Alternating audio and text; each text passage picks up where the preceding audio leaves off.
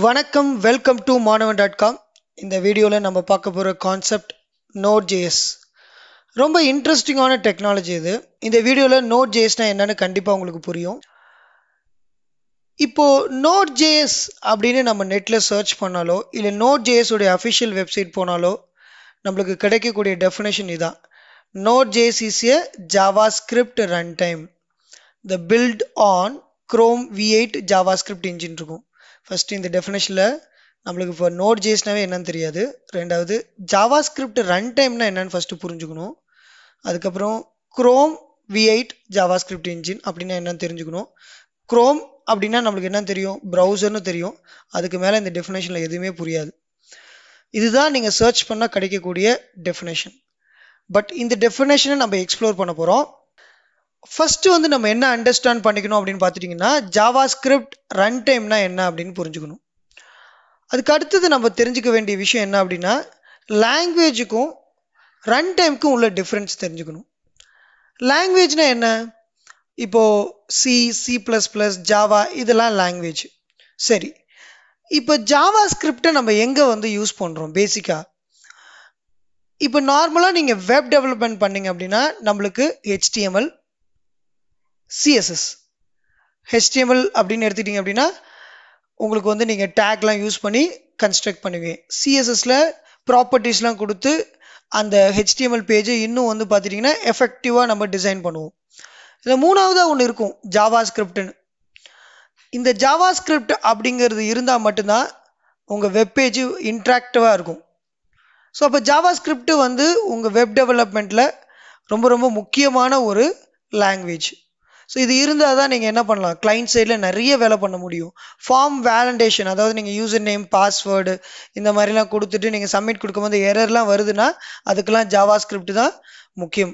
நீங்கள் ஒரு பட்டனை கிளிக் பண்ணுறீங்க, ஒரு விண்டோஸ் வருது, இல்லை ஒரு பட்டனை கிளிக் பண்ணால் ஒரு இமேஜஸ் வருது அப்படின்னா அதுக்கு எல்லாமே ஜாவாஸ்கிரிப்ட் தான். ஸோ ஜாவாஸ்கிரிப்ட் ரொம்ப ரொம்ப முக்கியம். இப்போ இந்த மூணுமே சேர்ந்த ஒரு அனாலஜி பார்க்கலாம். இப்போ பாருங்கள், இப்போ இந்த பிக்சரில் பார்த்தீங்கன்னா HTML அப்படின்னு வச்சுங்களேன், ஒரு ஹியூமன் பீங்கோட போன் மாதிரி ஒரு ஸ்ட்ரக்சர்டு. CSS இருந்தால் மட்டும்தான் அந்த ஹியூமன் பீன் பார்க்க எப்படி இருக்கிறாரு, பார்க்க ஒரு கலர்ஃபுல்லாக ஒரு அட்ராக்டிவாக இருக்கிறாங்க. ஸோ CSS இருந்தால் தான் ஒரு வெப்சைட்டுக்கு ஒரு நல்ல ஒரு ஃபியூச்சரே இருக்கும். அடுத்தது ஜாவாஸ்கிரிப்ட் ஆக்ஷன். ஸோ மேபி அந்த ஹியூமன் பீனுக்குன்னு ஒரு ஆக்ஷன்ஸ் நம்ம பெர்ஃபார்ம் பண்ணுறோம். இவர் ஜம்ப் பண்ணலாம், ஓடலாம், இந்த மாதிரி விஷயங்கள். ஸோ ஜாவாஸ்கிரிப்டுங்கிறது ஒரு ஆக்ஷன் பார்ட். ஸோ இந்த மூணு காம்பினேஷன் பேஸ் பண்ணி தான் நம்ம வெப் டெவலப்மெண்ட் பண்ணுறோம். இப்படி தான் வெப்சைட்டே ஒர்க் ஆகிட்டுருக்கு. இப்போ பேசிக்காக பார்த்துட்டிங்க அப்படின்னா இப்போது நீங்கள் ஒரு வெப்பேஜ் க்ரியேட் பண்ணுறீங்க. இந்த மாதிரி ஒரு ப்ரௌசரில் உங்களுக்கு ஒரு ஹலோ வேர்ல்டு அப்படின்னு ஒரு பாப்அப் விண்டோ வருது அப்படின்னு வச்சுக்கோம். இது எப்படி ஆகும் அப்படின்னா நீங்கள் ஃபஸ்ட்டு ஒரு கோட் பண்ணியிருப்பீங்க. அந்த கோடில் நீங்கள் என்ன எழுதியிருப்பீங்க, HTML கோடு எழுதியிருப்பீங்க. அதுக்குள்ளே நம்ம ஜாவாஸ்கிரிப்ட் எழுதுகிறோம். அப்போது ஜாவாஸ்கிரிப்ட் அப்படிங்கிற ஒரு கோடு ஸ்ட்ரைட் ஃபார்வர்டாக ரன் ஆகாது. நல்லா புரிஞ்சுக்கணும். அதுக்கு சில ஹெல்ப்பர் வேணும். அப்போ யார் அந்த ஹெல்ப்பர்? ஒரு பக்கம் HTML, அந்த HTMLக்குள்ளே நம்ம ஸ்கிரிப்டுக்குள்ளே ஜாவாஸ்கிரிப்ட் எழுதணும். அதுக்கு அடுத்தது பார்த்துட்டிங்கன்னா அதை நம்ம நம்மளுடைய ப்ரௌசர் த்ரூவாக நம்ம லோட் பண்ணாதான் அந்த ஜாவாஸ்கிரிப்ட் ரன் ஆகுது. அப்போ ஒரு பக்கம் HTML, இன்னொரு பக்கம் ப்ரௌசரும் இருந்தால் மட்டும்தான் ஒரு ஜாவாஸ்கிரிப்டை நம்ம ரன் பண்ண முடியும். ஓகேங்களா? இப்போ இந்த கோடு நீங்கள் எழுதுறீங்க இல்லையா, அந்த கோடு பார்த்துட்டிங்கன்னா என்ன ஆகும் அப்படின்னா ஜாவாஸ்கிரிப்ட் இன்ஜின்னு ஒன்று இருக்கும். அது எங்கே இருக்கும் அப்படின்னா ப்ரௌசருக்குள்ளே தான் இருக்கும். அந்த இன்ஜின் தான் என்ன பண்ணும் அப்படின்னா நீங்கள் எழுதுகிற கோடை கன்வெர்ட் பண்ணி ப்ராப்பராக ரெண்டர் பண்ணி உங்களுக்கு ப்ரௌசரில் ஒரு வியூ காமிக்குது. அப்படி தான் எல்லா வெப்பேஜும் ரன் ஆகிட்டு இருக்கு. அப்போ ஜாவாஸ்கிரிப்ட் இன்ஜின் அப்படின்னு எடுத்துக்கிட்டிங்கன்னா அந்த இன்ஜினோடைய வேலை என்னென்னா நீங்கள் எழுதுகிற கோடை ப்ராப்பராக கான்டெக்ஸ்ட் கிரியேட் பண்ணி அந்த கான்டெக்ஸ்ட்டை ப்ராப்பராக என்ன பண்ணோம் அப்படின்னா உங்களுடைய ப்ரௌசரில் ரெண்டர் பண்ண வைக்குது. சரி, இப்போ இந்த கான்டெக்ஸ்ட் அப்படின்னா என்னென்னு பார்த்துட்டிங்கன்னா நம்பர் 1 டோம் அப்படின்னு சொல்லுவாங்க, டாக்குமெண்ட் ஆப்ஜெக்ட் மாடல். நிறைய பேர் என்ன நினச்சிட்டு இருக்காங்கன்னா நம்ம ஒரு கோடு எழுதுனா அப்படியே லைன் பை லைன் அங்கே நம்மளுடைய ஜாவாஸ்கிரிப்ட் கோடோ இல்லை HTML கோடோ ப்ரௌசரில் ரெண்டர் ஆகும்னு நினச்சிட்டு இருக்காங்க. தப்பு. ஆக்சுவலி டோம் அப்படின்னாவே document object model, tree structure. அப்போ நீங்கள் எழுதுகிற கோடு ட்ரீயாக கன்வெர்ட் ஆகி அந்த நோடு பை நோடு தான் அது ரெண்டர் ஆகும். இதை டீட்டெயிலாக நீங்கள் போயிட்டு டோம் அப்படின்னு சர்ச் பண்ணி பார்த்தீங்கன்னா உங்களுக்கு ஒரு ஐடியா கிடைக்கும். சரி, அப்போ இந்த நீங்கள் இன்ட்ராக்ட் பண்ணும் போது ஒரு எலமெண்ட் ஆட் ஆகுறது இல்லை டெலீட் ஆகுறது இந்த மாதிரி விஷயங்கள் எல்லாமே என்ன எடுத்துக்கிட்டீங்க அப்படின்னா இந்த டோமை பேஸ் பண்ணி தான் இருக்கு. அப்போ ஒரு பக்கம் நம்மளுக்கு வந்து டோம் அப்படிங்கிற ஒரு கான்டெக்ட் தேவைப்படுது. நெக்ஸ்ட் பார்த்துட்டீங்க அப்படின்னா இந்த ஜாவாஸ்கிரிப்ட் இன்ஜின் மட்டும் இருந்தால் பத்தாது, ப்ரௌசரும் இருந்தால் தான் அந்த வெப் பேஜ் ப்ராப்பராக ரெண்டர் ஆகும். ஸோ ப்ரௌசர் கான்டெக்ட்டும் தேவைப்படுது. இதை நான் உங்களுக்கு ஏர்லியராகவே சொன்னேன். ஒரு பக்கம் வந்து HTML பேஜ், அனதர் பக்கம் ப்ரௌசர். இது ரெண்டுமே இருந்தால் தான் ஒரு ஜாவாஸ்கிரிப்டை ரன் பண்ணும்போது ரொம்ப சிம்பிளாக சொல்லணும்னா. சரி, இப்போ ஒரு குரோம் ப்ரௌசர் எடுத்துங்க. இந்த ப்ரௌசருக்குள்ளே என்ன இருக்கும் அப்படின்னு பார்த்துட்டிங்கன்னா vi8 இன்ஜின்னு ஒன்று இருக்குது. ஸோ இதுதான் நம்ம ஏர்லியராக நம்ம டெஃபினேஷன் படிக்கும் போது குரோம் V8 ஜாவாஸ்கிரிப்ட் இன்ஜின் அப்படின்னு சொல்லியிருப்பாங்க. ஒவ்வொரு ப்ரௌசருக்கும் தனித்தனி இன்ஜின் இருக்குது. இப்போ வந்து நீங்கள் மோசிலா ஃபயர்ஃபாக்ஸோ இல்லை சஃபாரியோ எடுத்துட்டிங்கன்னா ஒவ்வொரு ப்ரௌசரும் ஒவ்வொரு விதமாக ரன் ஆகும். அதுதான் வந்து நம்ம வந்து ப்ரௌசர் கம்பேட்டபிலிட்டினே சொல்லுவோம். இங்கே குரோம் எடுத்துட்டிங்க அப்படின்னா இந்த குரோம்குள்ளே V8 இன்ஜின் ஒன்று இருக்குது. இதை பார்த்துட்டிங்க அப்படின்னா இந்த V8 இன்ஜின் தான் வந்து நீங்கள் எழுதுகிற கோடை கன்வெர்ட் பண்ணி உங்களுக்கு என்னவா ஒரு ப்ரௌசரில் ரெண்டர் பண்ணி காமிக்குது. ஸோ அப்போ இந்த V8 இன்ஜினை எதில் டெவலப் பண்ணியிருக்காங்க அப்படின்னா C++ல. அப்போ இதோட வேலை ஒன்றும் கிடையாது. இந்த நீங்கள் கொடுக்குற ப்ரௌசரில் கொடுக்குற அந்த கண்டென்ட் பார்த்துட்டிங்கன்னா மிஷின் அண்டர்ஸ்டாண்டிங்காக இருக்கணும். ஸோ பேசிக்காக என்னென்னா இந்த இன்ஜின் வந்து C++ல டெவலப் பண்ணியிருக்கிறாங்க. ஸோ இந்த V8 இன்ஜின் தான் உங்கள் வெப்பேஜை HTML-லேருந்து ரெண்டர் பண்ணி நீங்கள் எழுதுகிற கோடை ஒரு வெப்பேஜாக காமிக்குது. ஸோ இது உள்ளே இருக்குது. இப்போ வரைக்கும் உங்களுக்கு வந்து நோடே நான் எக்ஸ்ப்ளோர் பண்ணல. ஃபுல்லாக வந்து HTML, CSS, ஜாவாஸ்கிரிப்ட், V8 இன்ஜின்லாம் சொல்லியிருக்கிறேன். இப்போ முக்கியமாக நோடை பற்றி இங்கே தான் சொல்ல போகிறேன். கவனமாக கேளுங்க. இப்போ ஒரு நோடு இருக்குன்னா அதுக்குள்ளேயும் V8 இன்ஜின் இருக்கும். அப்போ அவங்க என்ன பண்ணிட்டாங்கன்னா அந்த குரோமில் யூஸ் பண்ணாங்கல்ல அதே இன்ஜினை எடுத்துகிட்டு வந்து இந்த நோடுக்குள்ளே வச்சுட்டாங்க. அந்த நோடு டெவலப் பண்ணவங்க. நீங்கள் விக்கிபீடியாவில் போய் பார்த்துட்டிங்கன்னா நோடு யார் டெவலப் பண்ணால் ரேயான் அப்படின்னு ஒருத்தர் இருப்பார். நீங்கள் அதெல்லாம் வந்து நீங்கள் எக்ஸ்ப்ளோர் பண்ணி பார்த்தீங்க. இங்கே முக்கியமாக நம்ம பார்க்க வேண்டியது என்னென்னா குரோம்குள்ளே எப்படி V8 இன்ஜின் இருக்கோ அதே மாதிரி நோடுக்குள்ளேயும் அதே இன்ஜின் தான் கொடுத்துருக்குறாங்க. ஆனால் இங்கே என்ன அப்படின்னா நான் எழுதுகிற ஜாவாஸ்கிரிப்ட் கோடு இருக்கு இல்லைங்களா அதுக்கு HTML-லாம் தேவையில்லை. நான் எழுதுகிற ஜாவாஸ்கிரிப்ட் கோடை டைரெக்டாகவே என்ன பண்ண முடியும் நோடு கூட இன்ட்ராக்ட் பண்ண வைக்க முடியும். நான் HTML-ஓ இல்லை ப்ரௌசரோ எனக்கு தேவை கிடையாது. இதுதான் ஃபர்ஸ்ட் பாயிண்ட். அப்போ நான் எழுதுகிற ஜாவாஸ்கிரிப்ட் வந்து இந்த V8 இன்ஜின் கூட இன்ட்ராக்ட் பண்ணும்போது அப்போ என்னென்னலாம் நம்ம பண்ணலாங்கிறது தான் இப்போ நான் உங்களுக்கு சொல்ல போகிறேன். இதுக்கு முன்னாடி நம்ம வந்து என்ன புரிஞ்சுக்கணும் அப்படின்னா V8 இன்ஜின் வந்து அந்த நோடுக்குள்ளே இருக்குது. அப்போது இந்த நோடு அப்படிங்கிறது என்னன்னா first point running on the server. இப்போ நீங்கள் நம்ம பேசின இதுக்கு முன்னாடி பேசின இந்த வெப் பேஜ், HTML, CSS எல்லாமே கிளைண்ட் சைடுன்னு சொல்லுவாங்க. அப்போது நோடை நம்ம சர்வர் சைடில் ரன் பண்ண முடியும். அப்போது சர்வர் சைடு ரிலவெண்ட்டான விஷயங்கள் எல்லாமே நம்மளால பண்ண முடியும் இந்த Node.js வச்சு.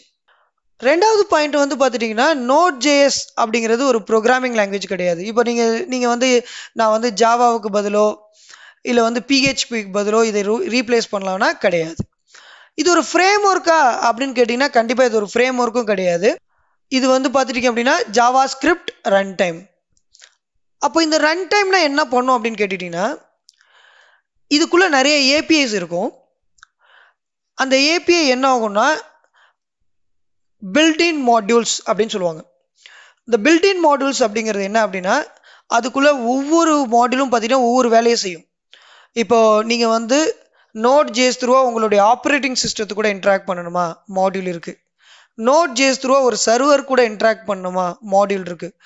Node.js த்ரூவாக ஒரு ஃபைல் சிஸ்டத்தை வந்து அக்சஸ் பண்ணணுமா ரீட் அண்ட் ரைட் பண்ண முடியும். ஸோ இந்த மாதிரி ஏகப்பட்ட பில்ட்-இன் மாடியூல்ஸ் இருக்குது. இந்த பில்ட்-இன் மாடியூல்ஸ் எல்லாமே நம்ம என்ன பண்ண போகிறோம் நம்ம ஜாவாஸ்கிரிப்ட் கோடில் எழுதிட்டு அதை V8 இன்ஜின் கொடுத்துட்டோம்னா அது ரன் பண்ணும். அப்போ ஜாவாஸ்கிரிப்டில் நம்ம அந்த மாடியூல் எப்படி ஒர்க் ஆகணும் அப்படிங்கிற ஒரு விஷயத்தை எழுதுனதுக்கு அப்புறம் அதை ரன்னிங் ஆன் Node.jsன்னு சொல்லுவாங்க. Node.jsக்கு மேலே நீங்கள் அந்த கோடை ரன் பண்ணீங்க அப்படின்னா அந்த கோடு போயிட்டு அந்த API த்ரூவா அந்த பில்ட்-இன் மாடியூல்ஸ் எல்லாம் கால் பண்ணி உங்களுக்கு சில அவுட்புட்டை காமிக்கும். இப்போ இந்த பில்ட்-இன் மாடியூல்ஸ் அப்படிங்கிறது ஒரு கன்ஃபியூஸ் இருந்ததுன்னா கண்டிப்பாக வந்து வரப்போகிற வீடியோஸில் நான் கண்டிப்பாக இதை பற்றி நிறைய எக்ஸ்ப்ளோர் பண்ணுவேன். உங்களுக்கு நான் வந்து Node.js உடைய அஃபிஷியல் வெப்சைட் போயிட்டு அங்கே என்னென்னலாம் பில்டிங் மாடல்ஸ்னு காமிக்கிறேன். அப்போ உங்களுக்கு ஒரு ஐடியா கிடைக்கும். ஸோ திரும்பவும் சொல்கிறேன், நல்லா புரிஞ்சுங்க. நீங்கள் எழுதுகிற ஜாவா ஸ்கிரிப்ட் HTML கோடோ இல்லை CSSஓ இருக்காது. நீங்கள் எழுதுகிற அந்த ஜாவா ஸ்கிரிப்ட் கோடு இந்த பில்டிங் மாடல்ஸ் அக்சஸ் பண்ணுற மாதிரி எழுதியிருப்போம். அந்த கோடை நம்ம இந்த Node.jsக்கு மேலே ரன் பண்ணும்போது அந்த கோட் போயிட்டு அந்த API த்ரூவா அந்த மாடியூலை இன்ட்ராக்ட் பண்ணும். அப்போ அந்த மாடியூல் பர்ஃபார்ம் பண்ணும். ஓகேங்களா? இதுதான். அப்போது நம்மளுக்கு HTMLஓ இல்லை ப்ரௌசரோ தேவையே கிடையாது. ஓகேங்களா? அதுக்கப்புறம் பார்த்துட்டிங்க அப்படின்னா ரெண்டாவது, இது சர்வர் சைடில் ரன் ஆகிற ஒரு run time environment. So client side அப்படின்னாவே ப்ரௌசரு. ஸோ ஒரு கன்ஃபியூஸே இல்லாமல் புரிஞ்சுக்கணும். அதனால தான் Node.jsல பார்த்துட்டிங்க அப்படின்னா இந்த எக்ஸ்பிரஸ் இந்த மாதிரி ஃப்ரேம் ஒர்க்லாம் இருக்குது. அதை வச்சு நம்ம வந்து வெப் டெவலப்மெண்ட்லாம் பண்ணுறாங்க. அதுக்கப்புறம் பார்த்துட்டிங்கன்னா நிறைய மைக்ரோ சர்வீசஸ் அப்ளிகேஷன் சொல்லுவாங்க, அதெல்லாம் பண்ணுறாங்க. முக்கியமாக அலெக்சா டிவைஸ் நம்ம அமேசானில் விட்டுருக்காங்க இல்லையா, அந்த அலெக்சா டிவைஸை ஸ்கில் டெவலப்மெண்ட்னு ஒன்று சொல்லுவாங்க. நீங்களே ஓனாக ஸ்கில் டெவலப்மெண்ட் பண்ணலாம். அதுக்கு சர்வர் சைடில் எழுதுகிற அந்த கோடு நம்ம Node.jsல பண்ணலாம். ஸோ சில டைம் நான் உங்களுக்கு அதை பற்றியும் நான் யூடியூப்ல எக்ஸ்ப்ளோர் பண்ணுறேன். பட் ஓரளவுக்கு ஒரு ஐடியா கிடச்சிருக்கும் நான் நம்புகிறேன். இதுக்கப்புறம் நீங்கள் வந்து படிக்க தான் புரியும். ஆக்சுவலி ரொம்ப கன்ஃபியூஸ் பண்ண நான் விருப்பப்படல இந்த இடத்துல. நான் Node.js உடைய வெப்சைட் டாக்குமெண்டேஷன் பேஜில் இருக்கிறேன். இதில் பார்த்துட்டிங்கன்னா இந்த லெஃப்ட் ஹேண்ட் சைடில் பார்த்துட்டிங்க அப்படின்னா நான் சொன்ன மாடியூல்ஸ், இந்த மாடியூல்ஸ் அப்படின்னு எடுத்துட்டிங்கன்னா இப்போ HTTP அப்படின்னு ஒரு மாடியூல் இருக்குன்னா இந்த மாடியூல் வந்து ரெக்வஸ்ட் அண்ட் ரெஸ்பான்ஸை ஹேண்டில் பண்ணும். அடுத்தது பார்த்துட்டிங்கன்னா அதுலேயே HTTPSன்னு இருக்கும், அது செக்யூர்ட். இப்போது OS அப்படின்னு ஒரு மாடியூல் இருக்குன்னா இது என்ன பண்ணும் அப்படின்னா ஆப்ரேட்டிங் சிஸ்டத்து கூட இன்ட்ராக்ட் பண்ணும். உங்கள் ஆப்ரேட்டிங் சிஸ்டத்துடைய ரன் டைம் ரன் பண்ணி ஆர்கிடெக்சர் என்ன 62 பிட் 32 பிட்டா, OS உடைய பிளாட்ஃபார்ம் என்ன, இது எல்லாமே நீங்கள் வந்து ஜாவா ஸ்கிரிப்ட் த்ரூவாக நீங்கள் தெரிஞ்சுக்க முடியும். ஸோ நீங்கள் நார்மலாக OS கூட இன்ட்ராக்ட் பண்ணணும்னா நிறைய பேர் இப்போ லினக்ஸ் பிளாட்ஃபார்ம்னா ஷெல் ஸ்கிரிப்ட்லாம் யூஸ் பண்ணுவாங்க. பார்த்துங்க எந்த அளவுக்கு பவர்ஃபுல்னு பாருங்கள் Node.js. இப்போது இன்னும் கீழே போனீங்க அப்படின்னா உங்களுக்கு வந்து ஸ்ட்ரீமிங் பண்ணுற டேட்டா ஸ்ட்ரீமிங் அது மாதிரி நிறைய இருக்கும். கொஞ்சம் நீங்கள் ஃபர்ஸ்ட்டில் எடுத்து பார்த்தீங்கன்னா செக்யூரிட்டி ரிலவெண்ட்டான விஷயம், கிரிப்டோகிராஃபி ரிலவெண்ட்டான விஷயம் மாடியூல்ஸ்லாம் இருக்குது. DNS அதாவது டொமைன் நேம் சர்வர்ஸ்ன்னு சொல்லுவாங்க, DNS ரிலவெண்ட்டான மாடியூல்ஸ்லாம் இங்கே இருக்குது. இப்போ பேசிக்காக பார்த்துட்டிங்க அப்படின்னா இப்போ OS எடுத்துக்கோம். இப்போ நீங்கள் OS எடுத்துட்டிங்க அப்படின்னா OS ஆர்கிடெக்சர், நீங்கள் OS உடைய ஆர்கிடெக்சர்னு தெரிஞ்சுக்கணும் அப்படின்னா அவங்க வந்து நிறைய வந்து மெத்தட்லாம் கொடுத்துருக்குறாங்க. இதெல்லாம் API. ஸோ இது ஒரு ப்ரோக்ராமிங் லாங்குவேஜ் கிடையாது. அவங்க ஆல்ரெடி எழுதி மாடியூலாக வச்சுருக்குறாங்க. உங்களுக்கு தேவைங்கிற மாடியூலை ரன் பண்ணி நீங்கள் அதுக்கான தேவையான விஷயத்த நீங்கள் வந்து ரன் டைம் என்விரான்மெண்ட்டில் எடுத்துக்கிறீங்க. இதுதான் ரன் டைம். அந்த மொமெண்ட் அந்த கோட் ரன் ஆகும் போது அந்த ரன் டைமில் நீங்கள் என்ன ரெக்வஸ்ட் கொடுக்குறீங்களோ, என்ன எக்ஸிக்யூட் ஆகுதோ அந்த Node.jsல அதுக்கு ரிலவெண்ட்டான ரிசல்ட் வரும். மேபி நீங்கள் நெட்வொர்க்கிங் கூட ரிலவெண்ட் பண்ணலாம், ஆப்ரேட்டிங் சிஸ்டத்துக்கு கூட பண்ணலாம். இந்த மாதிரி நிறைய மாடியூல்ஸ் இருக்குது. ஸோ எல்லா மாடியூலும் நீங்கள் வந்து லேர்ன் பண்ணிக்க முடியாது Node.jsல. ஸோ நிறைய பேர் என்ன பண்ணுறாங்கன்னா Node.jsஐ படித்ததுக்கு அப்புறம் தான் வெப் டெவலப்மெண்ட்லாம் கற்றுக்கணும், அப்படிலாம் கிடையவே கிடையாது. Node.jsல செலக்டிவான மாடியூல்ஸை மட்டும் கவர் பண்ணால் போதும். சப்போஸ் நீங்கள் வெப் டெவலப்மெண்ட் ஃபோக்கஸ் பண்ணுறீங்க அப்படின்னா, for example HTTP file system, ஒரு ஃபைலை ரீட் அண்ட் ரைட் பண்ணுறதுக்கு, அப்புறம் கொஞ்சம் பேசிக் நாலேஜ் ஆஃப் DNS இதெல்லாம் தெரிஞ்சாவே போதும். அப்புறம் கஸ்டம் மாடியூல்ஸ்னு சொல்லுவாங்க, நீங்களே ஓனாக மாடியூல் கிரியேட் பண்ண முடியும், அதையும் இன்க்ளூட் பண்ண முடியும். ஏன்னா நம்மளே ஒரு லாஜிக் வச்சு மாடியூல் கிரியேட் பண்ணி ரன் பண்ண முடியுமான்னு பண்ண முடியும். பில்டின் மாடியூல் இல்லாமல் கஸ்டம் மாடியூலும் இருக்குது Node.jsல. அது இல்லாமல் தேர்ட் பார்ட்டி மாடியூல்ஸ் இருக்குது. இப்போ தேர்ட் பார்ட்டினா இப்போ அலெக்சா டெவலப்மெண்ட் பண்ணணும் அப்படின்னா அலெக்சா ரிலவெண்ட்டான மாடியூல்ஸ் வச்சுருக்காங்க, அதை நம்ம இன்க்ளூட் பண்ணிக்க முடியும். ஒரு க்ளவுடோட இன்ட்ராக்ட் பண்ணணும், for example AWS Amazon web services கூட என்னுடைய கோட் இன்ட்ராக்ட் பண்ணணும் அப்படின்னு நினச்சிங்கன்னா அவங்க ஆல்ரெடி வந்து நோட மாடியூல்லாம் வந்து கிரியேட் பண்ணி வச்சுருக்குறாங்க. ஸோ அதை பேஸ் பண்ணி தான் இந்த ரன் டைம் என்விரான்மெண்ட் கிரியேட் ஆகுது. ஸோ நீங்கள் வந்து இதை வந்து ஒரு ப்ரோக்ராமிங் லாங்குவேஜாக படிக்காமல் மாடியூல் அப்ரோச்சில் போனீங்க அப்படின்னா ஈஸியாக நீங்கள் லேர்ன் பண்ணிக்க முடியும். இதை வந்து ஃபுல்லாக லேர்ன் பண்ணிக்கணும்னு ட்ரை பண்ணாதீங்க, வாய்ப்பே கிடையாது. கொஞ்சம் கொஞ்சமாக தான் APIயை நீங்கள் எக்ஸ்ப்ளோர் பண்ணணும். ஓகே, நான் வந்து Node.jsனால் உங்களுக்கு புரிஞ்சிருக்குன்னு நான் நம்புகிறேன். உங்களுக்கு இன்னும் வேறு ஏதாவது டவுட் இருந்ததுன்னா கமெண்ட் செக்ஷனில் கமெண்ட் பண்ணுங்கள். நம்ம வாட்ஸ்அப் குரூப் இருக்கு, குரூப்ல ஜாயின் பண்ணி இன்டராக்ட் பண்ணுங்க. ஏதாவது டவுட் இருந்துச்சுன்னா நீங்க வந்து வாட்ஸ்அப் பண்ணீங்கன்னா நான் கிளாரிஃபை பண்றேன். சப்ஸ்கிரைப் பண்ணுங்க, உங்க ஃப்ரெண்ட்ஸுக்கு ஷேர் பண்ணுங்க. முக்கியமா ஐடி இண்டஸ்ட்ரியில உள்ளவங்க உங்க ஃப்ரெண்ட்ஸுக்கு ஷேர் பண்ணுங்க. நிறைய பேருக்கு வந்து ரொம்ப ஹெல்ப்ஃபுல்லா இருக்கும். ஃப்ரெஷர்ஸா இருக்கிறவங்க கண்டிப்பா கொஞ்சம் இதை கொஞ்சம் புரிஞ்சுக்கிறதுக்கு கொஞ்சம் டைம் ஆகும். பட் நீங்க நம்ம யூடியூப் சேனலை கண்டினியூஸா ஃபாலோ பண்ணிட்டே இருந்தீங்க அப்படின்னா உங்களுக்கு வாய்ப்பு இருக்கு, நல்லா நீங்க உங்க ஸ்கில்லை டெவலப் பண்ணிக்க முடியும். Thank you guys.